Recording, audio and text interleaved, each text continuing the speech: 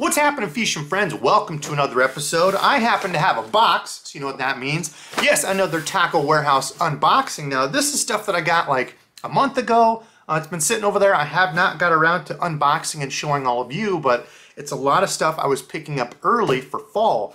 I also got another box of stuff, a few things that I picked up on, what was that, the Tackle Warehouse Labor Day sale? Whatever that last one was, just got that, so that'll be another one coming. And I picked up a couple new reels. Now, I'll be doing that soon. I should be getting those soon. But I need a couple rods for it. So comment down below and let me know, is there a specific rod all of you have been wondering about? I've had a lot of questions on this Shimano Celis rod, that blue one that you see me use. So if there's a specific budget rod or something around $100, whatever it is, comment down below. And if I see an overwhelming majority of something, I'll pick that one up, so let me know. But enough talking, let's get to looking at what's in here. All right, first off, let's start out with a couple swim baits. You probably are all familiar with that. That is the River to Sea S-Waver, the 168 size. That happens to be in the Tackle Warehouse Phantom Trout color. See there, it's kind of see-through, green on top, sort of purple on the bottom. Golly, I'll just take it out so I can show you. That's what it looks like up close. So that kind of that see-through green, sort of an iridescent purple on the bottom, a good natural color with some black flakes. So I really want to focus on throwing this more. I still have yet to catch a fish on a big glide bait, but I saw these, they had them on sale, so I picked up a couple of these, this color, and then also that one right there, a very natural clear color. That one happens to be the Crystal Minnow. A lot of the swim baits I have are kind of that opaque solid color, so I wanted something like this in those real clear lakes to see what I can get to come up and chase it. Had some good follows throwing that, what was it, the Jerry Rego.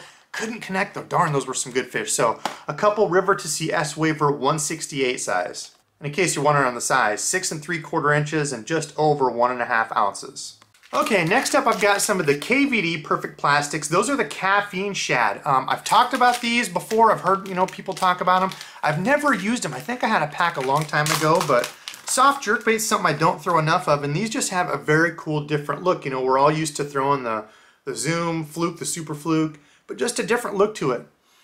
It's got that awesome coffee scent, still I think the best scent out of anything out there. This is what? Green Pumpkin Sapphire, so it's green pumpkin. You can see there it's got like the blue flakes in it. Really cool color, good feel to them. It does have a split in the belly there, as I can show you, for your hook to go up in, but want to try some of those. Got that Green Pumpkin Sapphire, got the, of course, Watermelon Red Flake, and then I got a package of just all white. So I know some people are a huge fan of flukes. I don't throw them nearly enough. I threw them earlier this year, and I had a lot of feedback that people wanted to see me throw those more. So got some of those. The caffeine shad, I've heard a lot of people talk about them. We'll give those a try. Sticking with the soft plastics, something from X Zone. This is called the Punisher Punch Craw. I got the black and blue flake color there. That's what that little dude looks like. You can see it's real streamlined, so there's no big appendages sticking out of it, big curly tails going sideways. The punch craw, so it can go straight down through the vegetation. When you pull it back out, comes straight through. It's a very sleek, streamlined look there. I got it for the claws. I really like the way the claws look on there. You can see how much they move and dangle. Very cool looking craw bait. I got some jigs that I thought these were gonna fit on, but it's got a pretty big body on it. I'm not sure how that body's gonna work. These might be a little bit big for what I was thinking, but I still like them. I think Texas rigged, throwing these around wood, around real thick brush. It's nothing too big or crazy to get caught in there. It's got just a couple little small arms on the sides. I think those will do pretty well. Try them on a jig, if not, otherwise we'll just Texas rig them. Again, those are the X Zone Punisher Punch Craws. All right, what do we have next? Now also comment down below and let me know what you think of this view. Do you like me doing it in front of the camera like this and showing you everything? Or do you like it better when we're over on the table and I kind of do my hands in front of the camera deal? I got a little bit different camera I'm trying out here, so hopefully you like this. I thought it was kind of fun just to be able to do this and show you exactly what I'm talking about and go right back to talking. Maybe that's too much Debo talking. Maybe some people like it more. Anyway, these are some Ned Rig heads. These are from Nichols Lures. You've heard me talk about the Pulsator before. They've got the swim jig that I like. But Nichols Lures, these are the Clint Davis Toadstool Ned Rig heads. Now, I thought the size on it was unique. I'm usually kind of in between 1/8 or 1/16. These come in 3/32. I don't know that I've seen these type come in 3/32. So right in between the 1/8 and 1/16. But what made these kind of unique and I wanted to try them was because, of course, we've all seen those EWG Ned Rig heads. I use those a lot and like them, but this is just kind of cool. You can see there it's got the little fiber weed guard there, just like a regular jig. It's not super heavy wire, but it feels pretty good on there. So I thought, you know what, that's kind of an interesting, different new take on a Ned rig head with the little fiber weed guard. You can see there it does have a nice little wire keeper on it. I thought they looked pretty neat. We'll see how these kind of compare as far as being weedless to those EWG Flatlands. I've used those for a long time. I really like their stuff. We'll see how these do. Clint Davis Toadstool. Next, no big surprise, I did grab a couple of the Tackle Warehouse rod covers. Now I know there are a ton of different rod covers out there. These are pretty cheap, and the one big thing I like about them is they have the elastic. As I take one out, I'll show you. As someone who does a lot of bank fishing, taking rods in and out of my car, I like that they have this little elastic strap here. So after you put your rod all the way on, you take this and wrap it around your reel handle. That way, the rod cover doesn't come off. Now, some of the old ones that I have, and I'm slowly replacing those, were just a rod cover. You'd slip it on, but when I'd pull them out of my car, the rod cover would come off, and then I'd lose them in there, and it was just a pain in the butt. At least with this way, they stay on no matter what you're doing, slips right on the reel handle. So if you're looking at rod covers, I would highly suggest checking to make sure they have something like this or some sort of Velcro around it to make sure these aren't flipping all around. Okay, next up, with it being fall coming, I wanted to get some more underspins. Now these are something that I had never heard of before. Eco Pro Tungsten, so these are a tungsten head. Notice they come with that nice trocar hook on there. Those things are ridiculously sharp. Also interesting because these are a 1/4 ounce, but you look at the head and that's absolutely tiny. That's one big advantage of tungsten, is it's more dense than lead. So with the same weight, if I were to compare this to a 1/4 ounce lead head, this is gonna be way smaller. Now I'll take one out and show you. The other thing that I really like is I noticed that it has a stiff wire here. So it's got like the little bead deals on there. Not sure what those are for, but it's got that stiff wire there that I really like. That way the blade's always gonna be clear down here. I've got some of those where it's like this part moves down here and the blade will actually come up and bang up against the soft plastic. So I like that this has the blade that's gonna be fixed there. Overall good design. It's got a good stout, sharp hook. Those trocars are ridiculously sharp, but Eco Pro Tungsten head. I like the way those look. Now these are some kind of cool little things I found. These are for your spinning rods. These are from Norman Lures. They just call them the hook keeper, but one problem with my spinning rods, I always run braid to 1 liter. So unlike having like a stretchy mono on here, I usually put it on my hook keeper, as you can see here. But when I take it in and out of my car, it's so rigid right there, it just falls out. So with these, you just take your reel, slip it over where your reel goes there, and it's got a rubber kind of stretchy give deal to it. Put your hook up in there like that, and it keeps it completely secure. So that way when I'm moving these around or carrying them around, that hook doesn't accidentally slip out of the hook holder, stays in there. I like them. I've had that issue carrying spinning reels around of the lure falling off. It's just a little thing, but I find that they help. So some Norman Lures hook keepers. Okay, next up, of course you can't talk about fall, especially late fall, without talking about some jerk baits. These are the 6th Sense Provoke. This happens to be the Chrome Threadfin Shad. Got a few of these. If you remember my videos from earlier this year, I had some great luck on the 6th Sense Provoke, and I was not hesitant at all about buying a few more. So you can see they're a good chrome color on the sides to it, but up top it's kind of a translucent. Bottom is sort of opaque. Yeah, pretty opaque, I guess. So just kind of an interesting color all around. The thing that I really like about the 6th Sense stuff is they have such good hard baits. You don't have to worry about replacing hooks on them. All of their lures come with nice, good, sharp, those happen to be EWG hooks, which is nice, especially if you're someone that hates to change out hooks.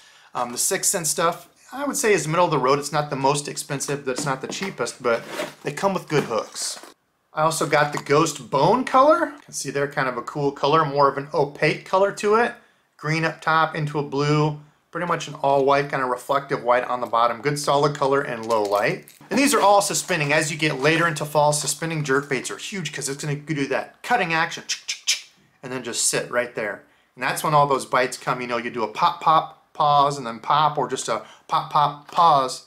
And as it's sitting there, that's when those fish just demolish it. Jerkbait bite's fun to get on. I don't get to do it enough from the shore, but from the boat, man, on drop-offs and such, it is such a fun way to catch bass. And this was the color that destroyed it for me earlier this year. I had a day catching 30-some fish on that one right there. That is the 4K shad, so I really like that one. It's kind of similar to that color I just showed you. I thought the other one, that bone minnow, was more of an opaque, or more of a translucent, but it's kind of opaque like this. But this one, great solid color. That one destroyed it for me earlier this year. So 6th Sense Provoke, 6th Sense Provoke.